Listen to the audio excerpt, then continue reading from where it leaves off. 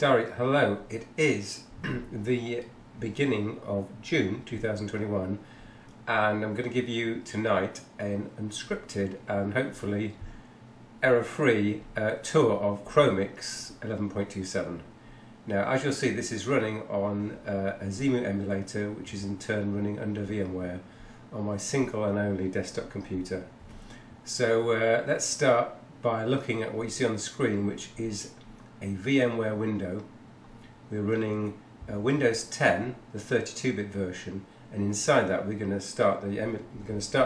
resume that VMware session, and inside that session is an emulator running a Z80 emulator.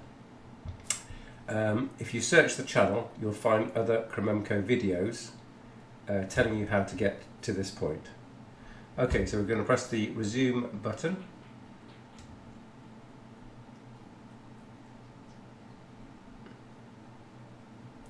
It's quite quick because the desktop workstation is quite quick, and this is only a 32-bit emulation, and not only is it 32-bit emulation, it's only using therefore 2 GB of memory, so it's quite lightweight. So what do we see in front of us? We see the ZEMU emulator. It's running. I've actually got 2 terminal screens here. That's in the middle of a chess game. Let's see if I can. And this is a command line. And the purpose of this tutorial is to just show you around Cromix 11.27, which, if you recall, is the latest and greatest and last version of the Z80 version of Cromemco Cromix. So Cromemco started off with the CDOS operating system, and then moved to the UNIXlike so-called Cromix operating system running on a Z80, Zilog Z80, and then they had a series of 68,000 versions of the operating system, which were considerably more powerful but also considerably more expensive. And the good news is that today, if you follow the instructions on the WordPress and also look at the YouTube videos, you can recreate a working Cromix 11.27 system, and today is just the guide to that system. So we've got 2 terminals here that are actually running. We've actually got a 3rd terminal, which is actually a putty window. So this is not part of the VMware session. This is a putty window, and I think I might need to restart that. Let's just have I got a session there? Or not? I'm going to see if it's that session running. I've actually paused the VM and resumed it, so I think that's not running. It's a slight aside. It's really got nothing to do with. It's got a network session, okay, and where did that window go? Yeah, it's aborted because it's timed out. Just restart that session. Let's try and bring these windows back to where they were.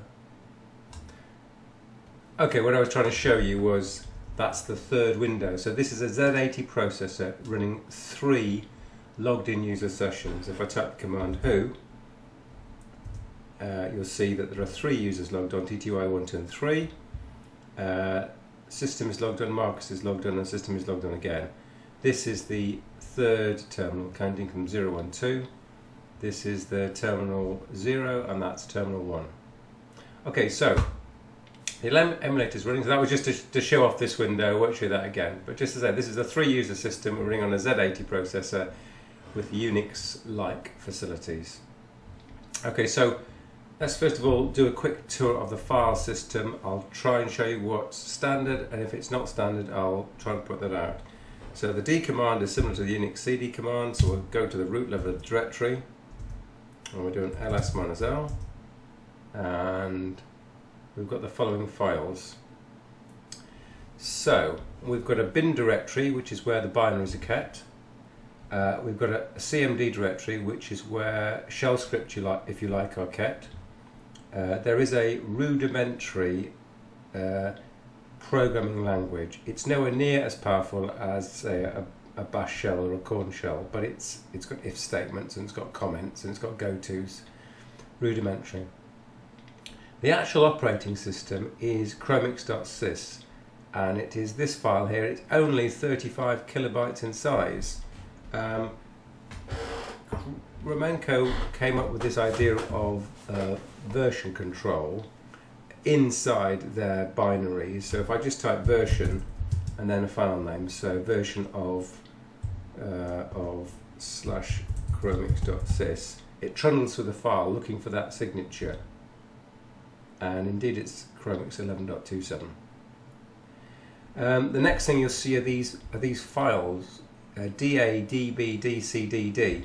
Now, in Cromix, when you mount a device, you actually create a file and you mount a device on top of the actual drive.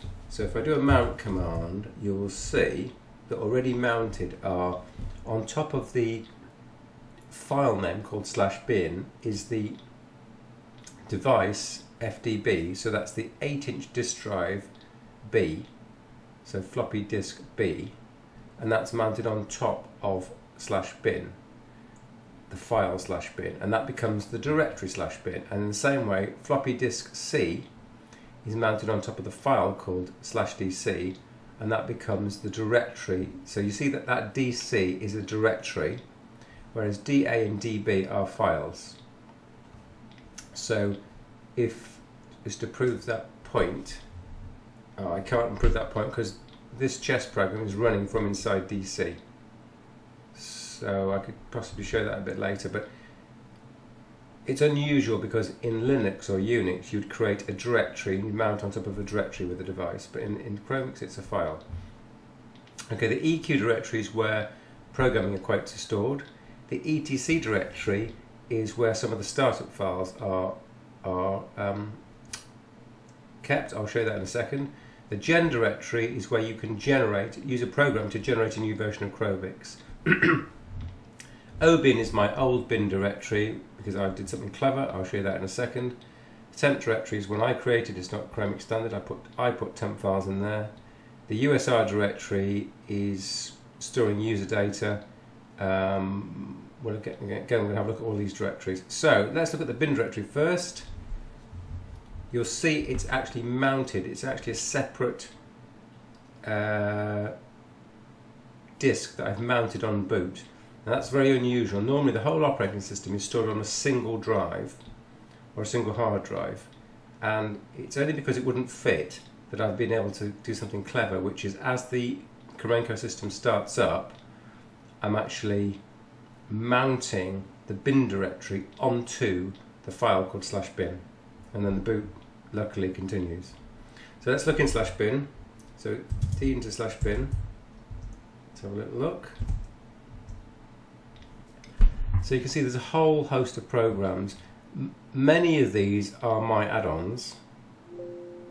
You see it's paused because the device driver knows how long the screen is. So I press the space key, or not, press the return key. Oh, that's unusual. Actually, I think that's... Have we hung the system? No, I don't think so. These demos never work very well, do they? Let's press Control C. Oh, okay, let's do a mode minus PA, mode minus pause. Let's do an LS again.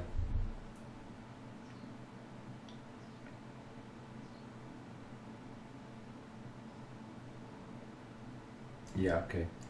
It was something to do with the pause. I'm not going to debug that though. If we do a mode command, it's like the STT command in Linux or Unix. You can see that's the definition of this terminal. And it's mode minus pause, means pause is turned off. Where's the lines? You see it says length 24, so it knows that every 24 lines it will pause and wait for you to press the space bar. That's how it should work.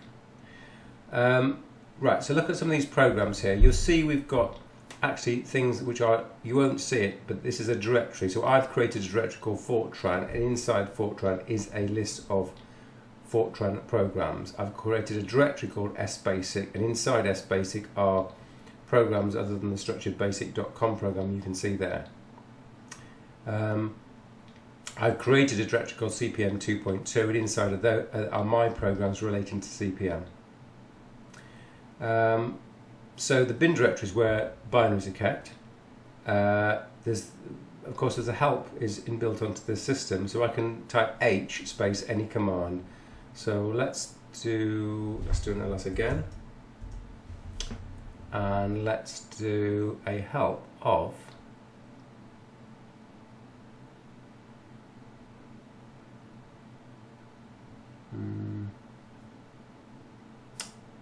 let's do help of the ls command, so H space ls.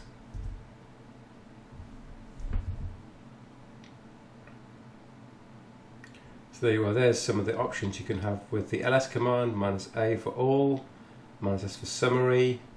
In the help command you can press H to get an example of what other commands you can use. There's begin, help, quit, return, up. So let's just go down a few pages.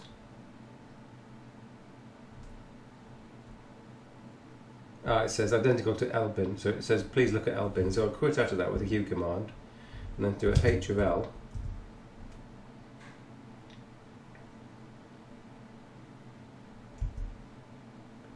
It's incredibly slow at the moment. If we look at the megahertz rating here, we're at 45. It's very slow emulation. I mean, this is often the case when the CPU is for some reason busy under this emulation. So you can see we have some parameters we can type in. Again, if I type H here, you can see we can do up. So if we do up, we'll go back a page. For example, we'll go back another page. So using the H command, you can get help to any command. We're talking about the different directories, so let's go back up to the root directory, ls-l or slash. The next directory we'll have a look at is the cmd directory. So we'll do into cmd. I'll just point out some of the sorry, this is the script directory, which has got commands that Cromemco ships with its own systems. Then we're going to go to the etc directory, which is more interesting. And it's a whole load of programs here, too much to go into in an introduction. Let's just say there's a startup.cmd command. Let's have a look at that. So ty is the equivalent of cat, so it's type startup.cmd. So I wrote this. So you can see that as the system starts, I've got the date, this was on the 4th of June here, we're going to mount the FDB floppy disk onto the bin file to create the bin directory. We're going to do a few other mounts here, and then we're going to set the time. We're going to make sure that the console doesn't pause every 24 lines and it expands tabs. We're going to run a flush program every 30 seconds to flush buffers out to the hard drives, or the floppy disks in this case. And then we're just going to print out some mount information and free space information.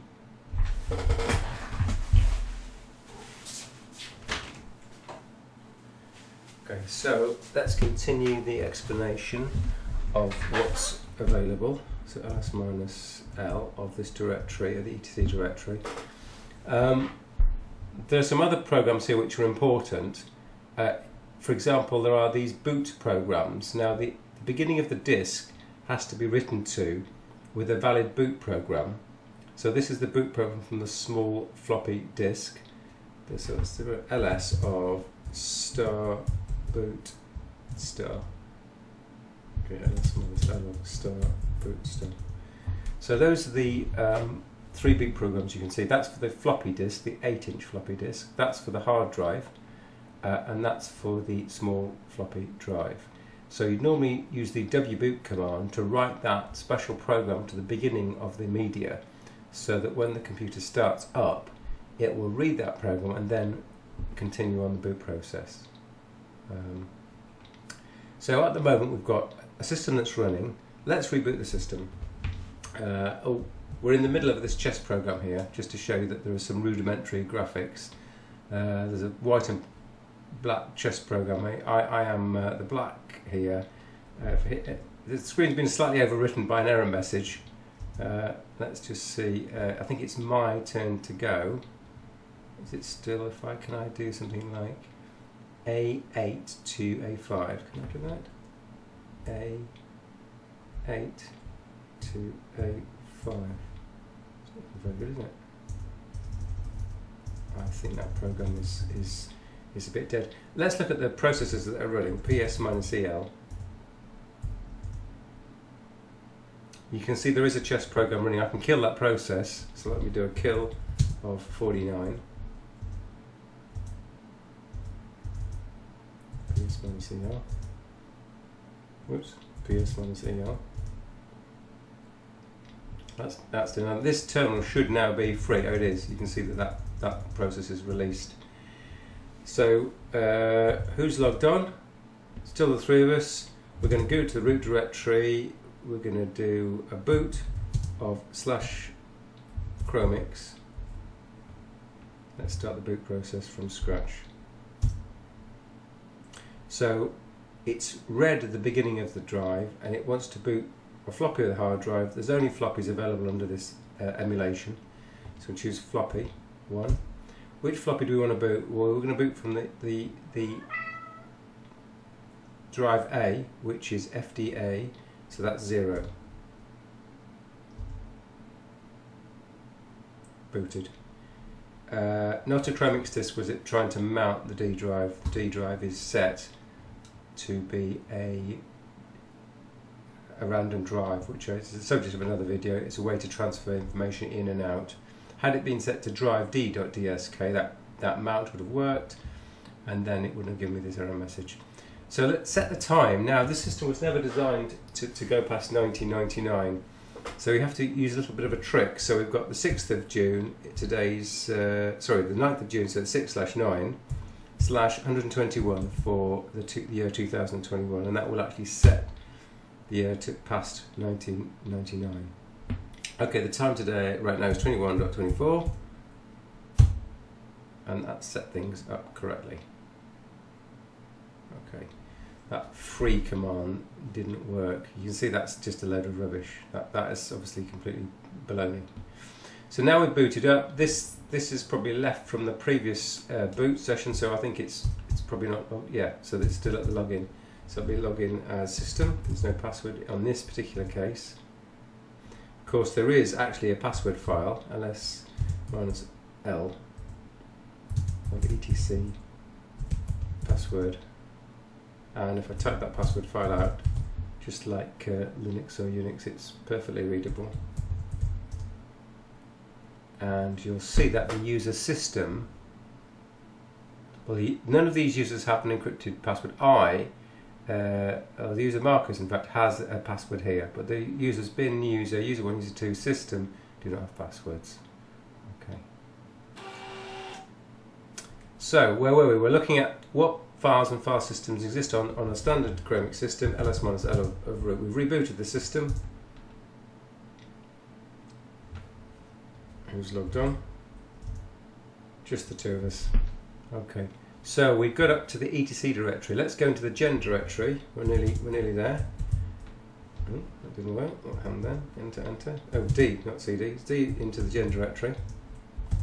And you'll see there's a number of files here. So you'll see there's a crogen command, and then a number of files that I've created with rather long-winded dates here, so that I can try and figure out what's going on. We can just run crogen. Let's just run crogen. Let's do a help of crogen first, and remind myself I'm doing crogen space a path name, and we can even have some user-defined character device drivers. One of the problems with the fact that Cromemco no longer exists is that there's very sparse documentation. The sources have never been published. There were some ways to add on character device drivers, so that's things like consoles, but not for terminals. Sorry, but not for block device drivers, which are things like hard drives or floppy drives. So it's difficult. We're not going to add any character device drivers. What we'd of course like to do with Cromix is to add on our own block drivers, and that would give us the facility to have, for example, emulate a hard drive. But that's not going to happen. It's just the company is shut down and the source code is lost. So let's do a Crogen anyway, and let's put Crogen Fred, something like that. So let's quit out of that. So Crogen Fred, let's see if that works. Right, so it's going to say, do I want a console chewart? Of course I would like one of those. Do I want an OCTart or a QDart? So that's a separate card which can have up to 8, the OCTart can have up to 8 serial ports on it, and it contains its own Z80 processor with memory. So in the latter days of Cromemco, they produced a lot of these boards, S100 boards, with CPUs and memory on them to expand the capabilities of the system. And these cards worked initially on the Z80 systems, Z80 CPU systems, and then of course on the more powerful 68,000 systems. So we'll say, let's say yes for that, shall we? Do we want a parallel printer? Oh, I don't want a parallel printer. Do we want a typewriter printer? That's a daisy wheel printer. I'll have one of those. I want a serial printer? No thanks. IO processor memory. So it's possible to have a satellite processor card, and that could actually run programs on behalf of a user. So at the moment we've only got one Z80, which is the CPU, which is running the whole operating system. But if you wanted to make the system faster, you've got a multiple user or one user who's doing a lot of things.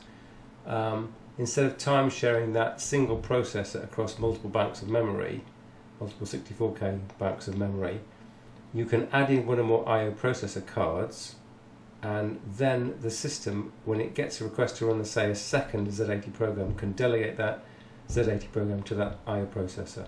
So we'll say yes for that, for example. So we'll just continue the defaults. This is just to show the SDI's graphics, tape driver, network. Never seen any cards ever to do with network. Let's just try to add one in anyway. Can't use it.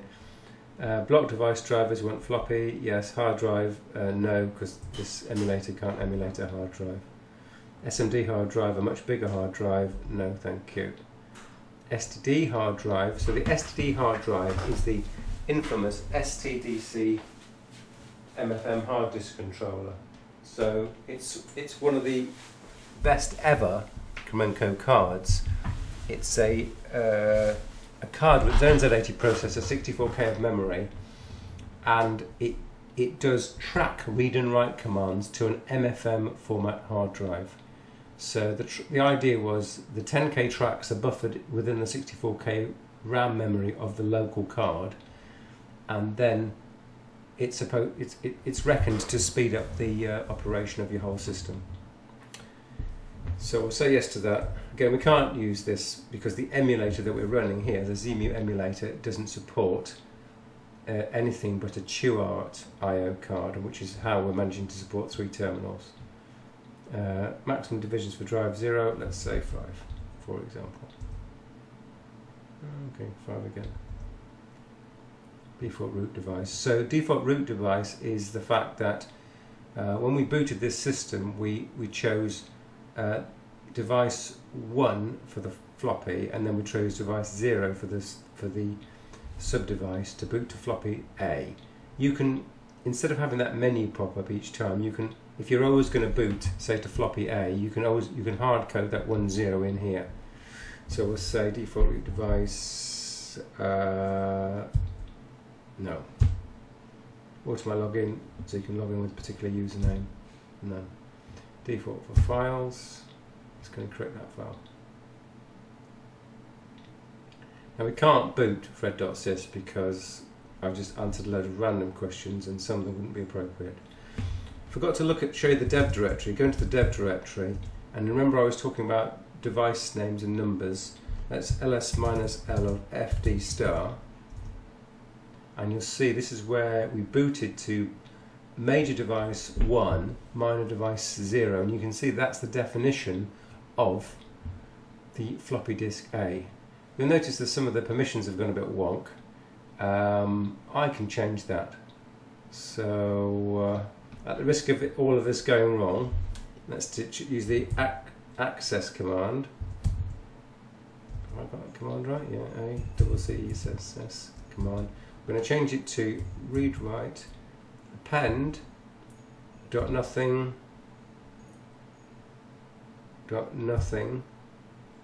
and we're going to do that for FD star. And